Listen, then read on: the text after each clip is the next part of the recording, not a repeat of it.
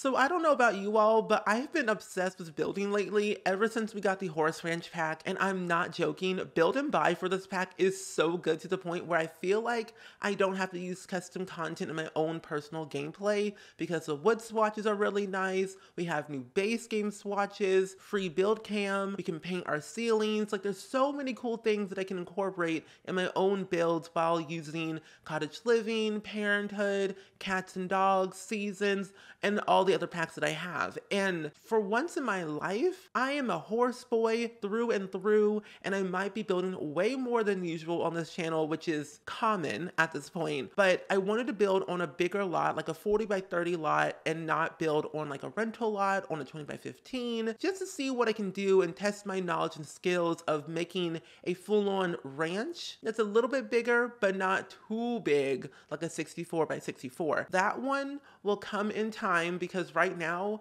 I don't have the patience nor the energy to build on a bigger lot. But for now, 40 by 30 it is. So I have to be honest with you all, I'm fully obsessed with the Horse Ranch pack right now because for the past 5 days this pack has been out, I have been building like a crazy person, but I've also experienced what it's like to train a horse correctly, have my first foal, nectar making, how to sell your nectar properly, how long it takes to have your nectar from not aged yet to finally aged, and it is so much fun. But recently I discovered there's actually a cave that looks like, you know, a weird looking cave that has like a game inside of it that's like D&D, which I have never played D&D before. But people have told me that this cave is so unique and so cool that there's like up to 17, maybe even more levels in there. And I've only done 2 levels. And I've been having way more fun than I thought I did, that I might go back again today just to see what it's like. And I am a full-on horse boy, living the ranch country living life to the point where I might own a cowboy hat, but I gotta find the right one that's yellow in my style and I can appreciate for the long haul, because if I'm gonna be this ranch boy, I might as well live it to the best of my ability, but in the right way. Now, I built this house when I had early access to the Horse Ranch pack a couple weeks ago, and I made a family of 3 horses and 2 Sims, an adult Sim and a child Sim. And it was technically a family that I wanted to play with just for like my own free time to experience the pack. And I might do like a little current household gameplay with them if you are interested in it. But I wanted to be able to kind of make a family with base game and Horse Ranch, kind of see what the kids' outfits are like, see what the adult outfits are like, the hairstyles, and just how they're different from the other packs, but also how well they work with the other packs. So this house specifically, I didn't intend to make it a 2-story house because I was like, I'll just build a 1-story house, you know, with 2 bedrooms, 1 bathroom, open floor plan. And then I got ambitious, you know, at 2 a.m. thinking, you know what? I want to be able to build a 2-story home just for the fun of it. Last day of my access, so let's see what I can do. So I literally rushed this build like crazy, and it only took me 2 hours to build, which usually builds take me about 3.5 hours to build from start to finish. If I'm not streaming it, it'll take me longer. But this house was so much fun that I want to like take my hand and like challenge myself to build more bigger builds that have like a purpose to it. That's just not only like your standard family home that you usually see from me, but I really want to like add a lot activities, you know, nectar making literally everywhere. And it's like my newfound obsession. Nectar making was my favorite thing to do in The Sims 3 because you could like go to like, I think it was France, do all your nectar making, pick up your grapes, your strawberries, your fruit, and like make whatever you wanted. And then have it aged there and then sell it for a lot of simoleons. This one's gonna be my favorite one. So I think what I might do for like my own personal gameplay with my current household, Aspen O'Connor, is that I might just like place a bunch of nectar making stations in different parts of the world and different community lots that have a basement. And they don't have a basement, I'll just build one. But I can definitely see myself putting maybe like a nectary, building that I will build in Tartosa, and then have like a nectar making machine in the basement with a bunch of like, wine bottles just everywhere they can purchase for yourself. And then maybe putting one in like Windenburg, and then maybe one in San Myshuno. Like, I don't know. Like, I really am enjoying nectar making. I don't know why. I think because you make a lot of money from it, that your Sims are like, what do you do with all this money? How do you like really make it happen? But I don't know. If you have the Horse Ranch pack, let me know what your thoughts are, like your opinions, everything. Because right now, from what I've played, I give it like an 8.5 out of 10, which is saying a lot because when I first played it, it was a 7 out of 10. And I was excited for horses. I was excited for nectar making as like the next person. And I was like having high hopes for it to be good. And I think by itself, the Horse Ranch pack is good, but there's not a lot of gameplay after the fact once you get all the competitions out the way. You've done pretty much every single odd job. You have all your skills to the max level that you're like, what is next after that? So I think a lot of the times what I always say to people is like, if you want to enjoy like your first ever pack, add on another pack to it. Like Seasons and Horse Ranch and Cottage Living and Parenthood go really well together for this pack specifically, because Seasons is Seasons. You got to experience all the seasons, see what it's like. I mean, cats and dogs, horses can interact with the animals, and it's really cool that they can. But then also like seeing how it works like cross-platform. And my friend, the English Simmer, Molly, made a whole video about how well Horse Ranch worked with the other packs. So if you want to go watch that video, I will link it down below because it's a really good example on how each pack works well with the new pack. And I thought it was very informative, very like insightful, that it showed that there's a lot of value for certain packs for certain types of gameplay that you're looking for. And I haven't gotten to the point where I'm fully finished with the horse training and also the whole competition. Like I'm midway through. So I'm getting there eventually, but so far I've been really obsessed with like training my horses. I think the one thing that I would have loved to see was where kids could train the horses like at a certain like skill level of like mentality.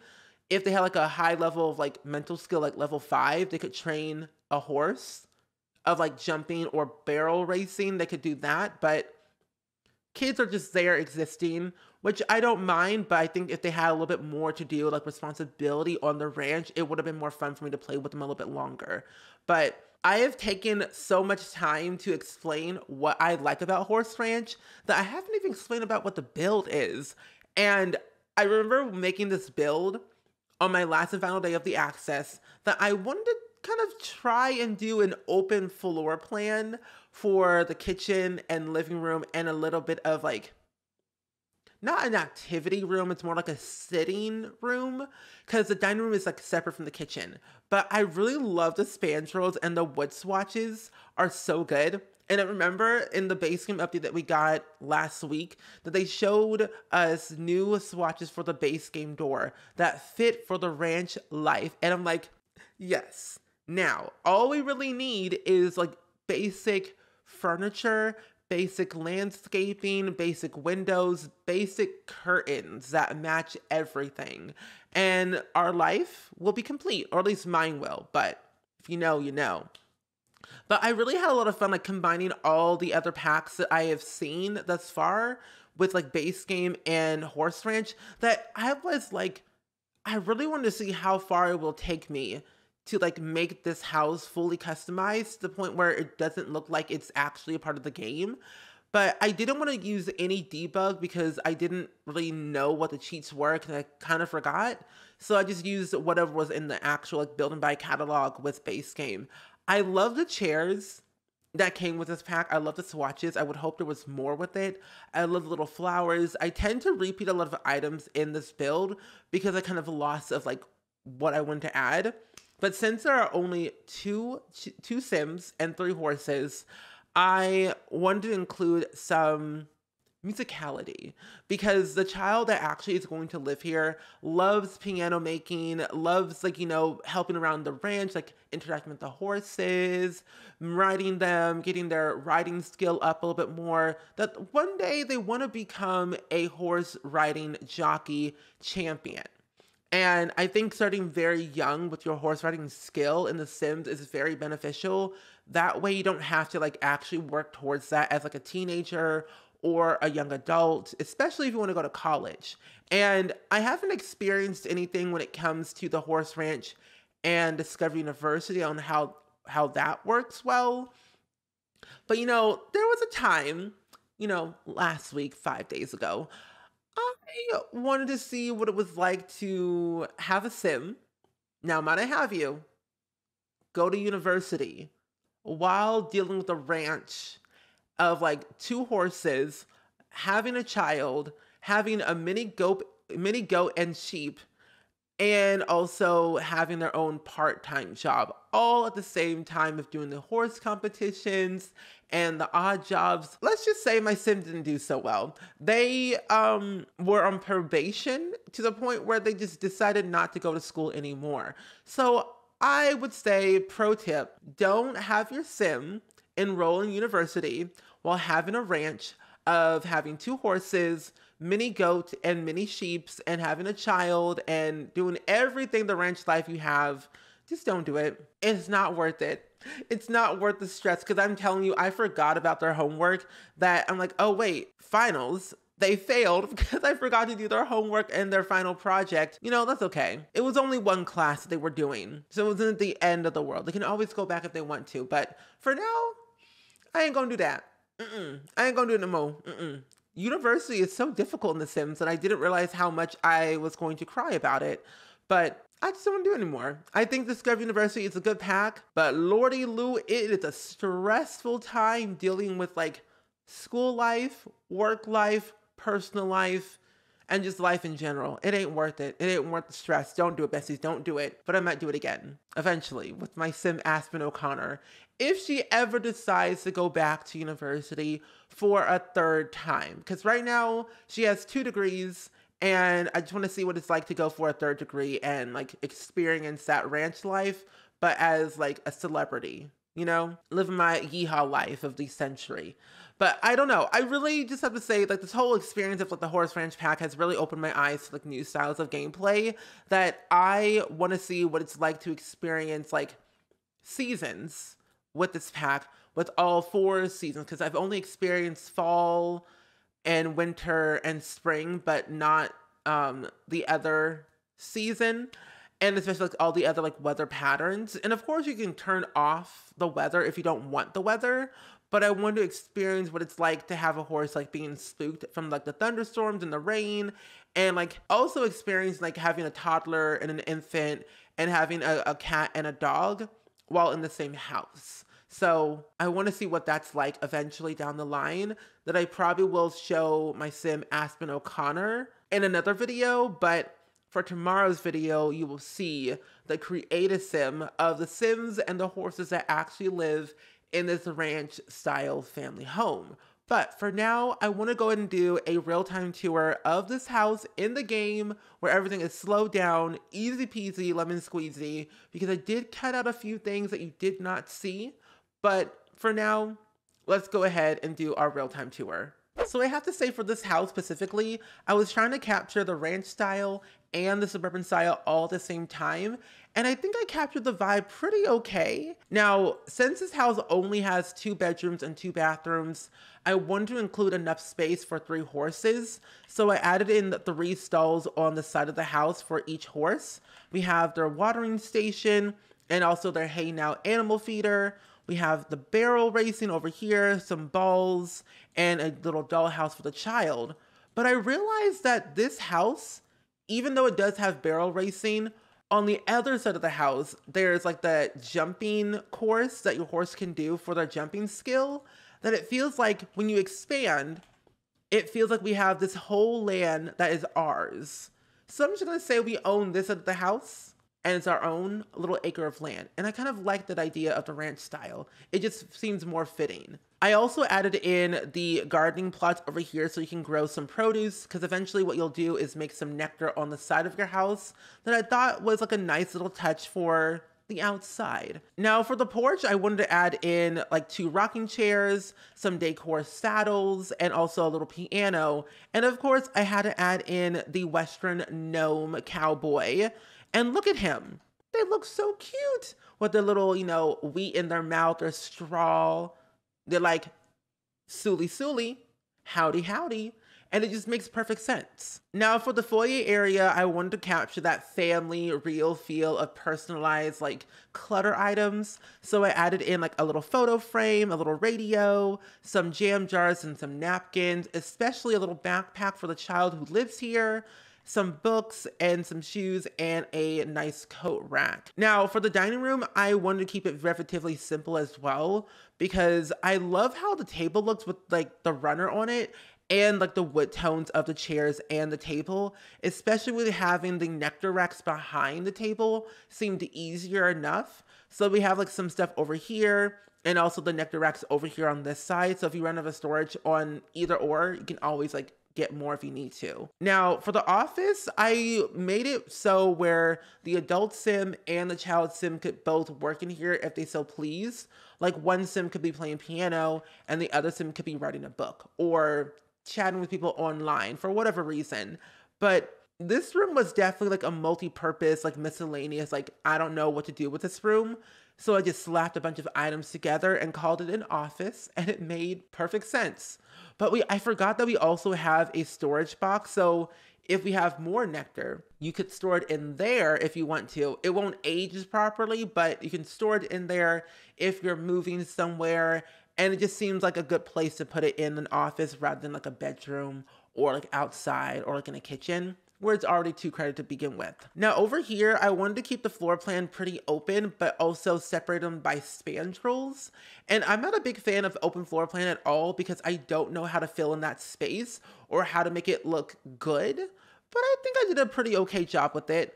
We have the kitchen in the middle, we have the living room on the left side, and then we also have like a little reading area on the right side. I was gonna put another piano over here because I thought this was like a musical type family that would have pianos in every single room, but I decided against that because they're too expensive and they're quite big, I feel. So only 2 pianos, one outside, one inside, and we're good to go. So over here, we have the kids' bedroom with everything that they basically need, from their mirror to their bed, to their desk, their little fish bowl with their one little fish, their toy box, and their wardrobe.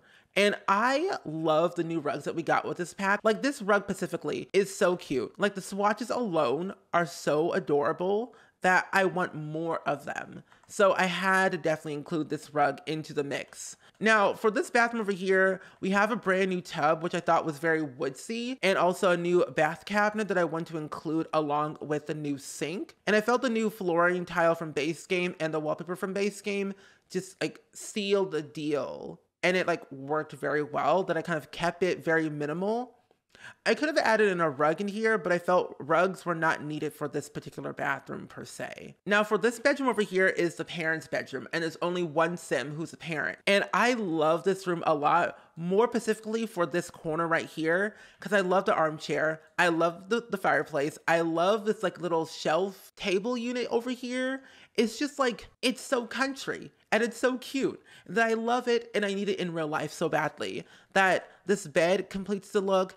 This like bookcase completes the look, and even like all these little decals on the wall complete the look. But we have the wardrobe over here and also the other mirror, and then their bathroom as well. And then out here is like the balcony with a nice little telescope to search at the stars, see what you can find some aliens, find some shooting stars, whatever you want to do. You have your own little telescope and your 2 log benches. But basically, that is the entire house. I'm really happy of what I did. If you want to download this house for whatever reason, it is on the gallery under the hashtag SpringSims, or my gallery name is also SpringSims, the same as my YouTube name and my Twitch name. But either way, as always, do let me know down in the comments below of what you thought of today's build, especially if you ever built your very own ranch in The Sims 4 with or without the horse ranch pack, because I would love to know. But lo and behold, as always, I hope you all enjoyed it, and I will see you all in the next video. Bye!